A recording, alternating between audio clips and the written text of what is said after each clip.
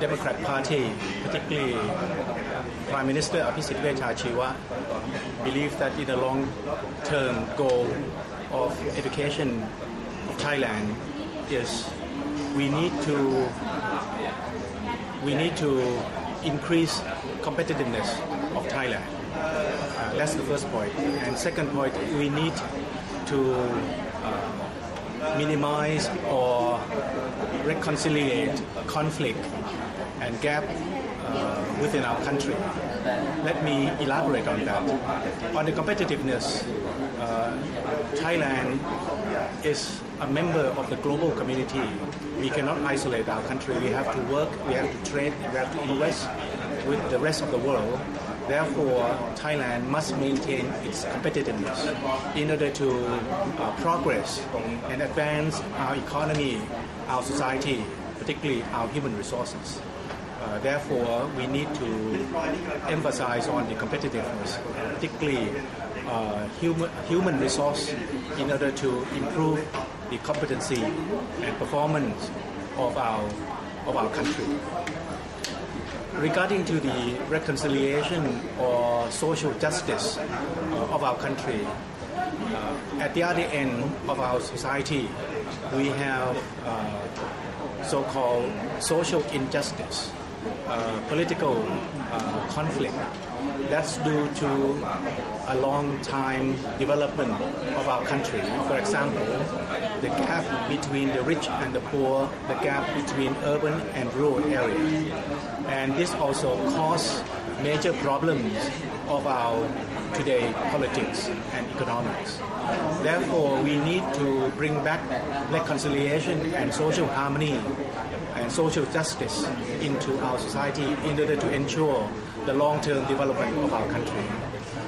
In doing that, we have to give more opportunity to the rural people, to the poor, in order to upgrade their quality and capacity and bridge that gap by giving them more opportunity and some kind of support. For example, minimum wage.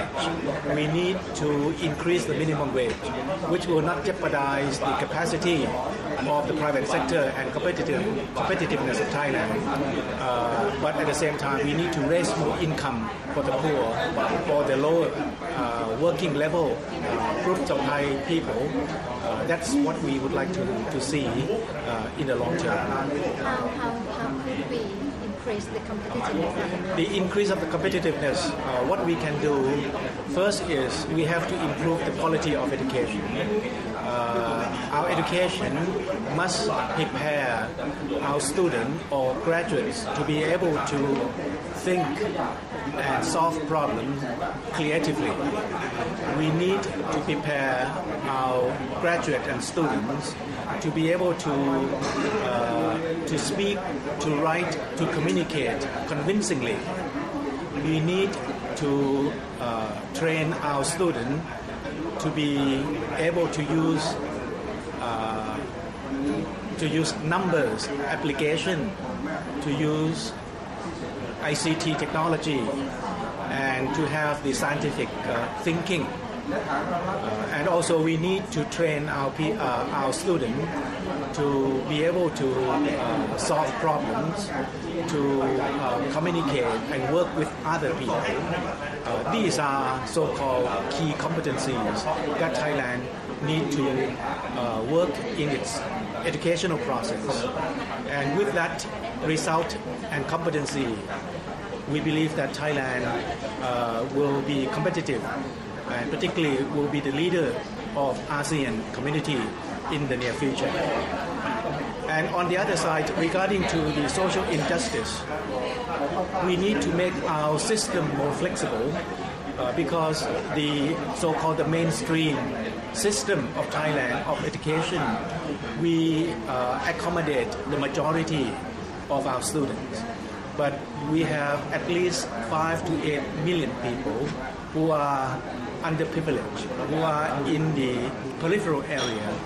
And this group of people, our normal system cannot detect them, or in other words, they are under radar of our system. in doing so, we need to go directly to the local authorities. For example, like Obato and also NGOs and also private sectors and also social enterprises. We need to work with them in order to help them to be upgraded of their quality and also opportunity. And by doing so, the system have to unlock rules and regulation. For example, unit cost of budget. We have to allow the system to allocate more budget to the so-called underprivileged group. We need to motivate teachers to spend more time with students, which may be demanded more than the normal system. And by doing so, we need to give more incentive to teachers. We have to inspire our teachers to work for these people. When the so-called underprivileged group or the poor getting stronger and become more educated, they can get a better job, they can get a better pay, they can have a better life, and therefore, consequently, they will be able to live with the mainstream of our society. And I think that will end the root cause of our social injustice and conflict in our country. Today, we would like to talking about the educational policy of this party. First of all, we would like to focus about the philosophy of education.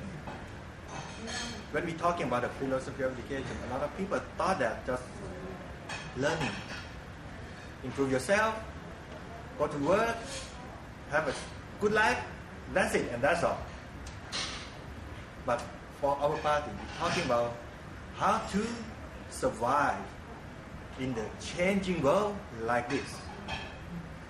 We're facing with global warming.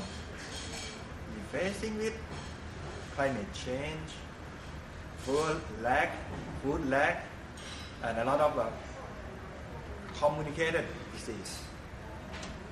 How do we survive? Do we prepare for ourselves yet? Or do we prepare for our kids yet? No. I'm sure that if something happened like an earthquake in Bangkok, do you know how to survive? No. I thought that we didn't educate our people to know how to survive. So this is the big thing that we concern. And another thing that we concern is about how do you live in the global world like this?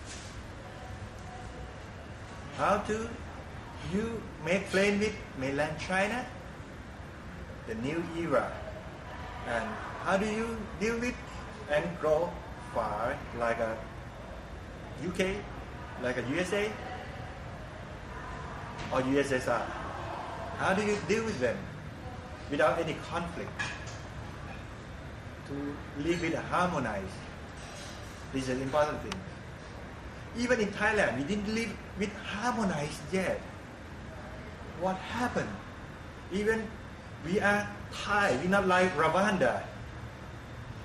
We are in the same race, same language, same religion. But we fight at a cat and dog. What happened? Why don't we change my mind or your mind to live in a harmonized way? This is a part of the education too. Education not only in the school, not only in the university. You have to extend it in your life. We're talking about academic. We're talking about the occupation. And we're talking about last thing, about the way of living. That's an important thing for philosophy of education. And another thing that this party concern is about equality. Not only in the geographic area, not only Bangkok compared to somewhere else in the southern part of Thailand or the northern part or northeastern part of Thailand. No. That is a part of it. But we're concerned about the economic side too. we concerned about the talented of that kids too. All kids have to have a chance to study. Not only kids, but we're talking all of the people have to have a chance, an equal chance to make it done. That is important thing for us. The way we implement about the equality, so we're talking about one laptop per child or one tablet per child in the new concept.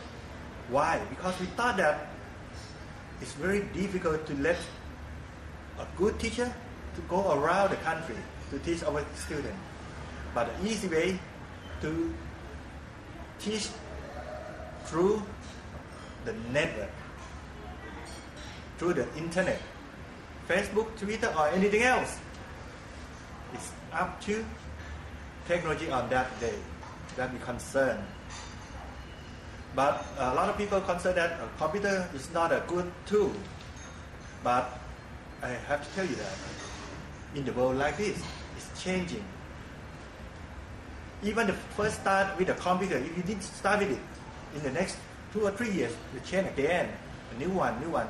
But if you didn't have a first step, you could not get another step too. So first of all, you have to learn how to read. You have to know how to literacy, to communicate, to listen. You have to learn about something about the logical thinking in mathematics or anything else. But for the technology, we cannot get rid of or reject it or deny it. They are so close to us. So we have to let all of our students have a chance to touch with it, to feel it, not only to see it and don't know what happened. That's the point. But we didn't convey that we try to put all the things to all of the children. Not yet. It depends on which part that we call it like prepare themselves enough to get it, like a literacy, like a electricity and network, like a Wi-Fi or 3G or anything else. If you have anything else without electricity, what do we do? Just a stone, just a metal, right? But if you have something in your mind and you have everything complete in your hand, you can search, you can go all around the world by internet. Through internet, you could search anything else by your own. But before that, you have to have something in your mind. You have to know how to read it, understand how to connect it, and how to take care of your tool. Not let something else like, it's free, throw it away, and I can have a new one sooner or later. It's not nice, it's not fair.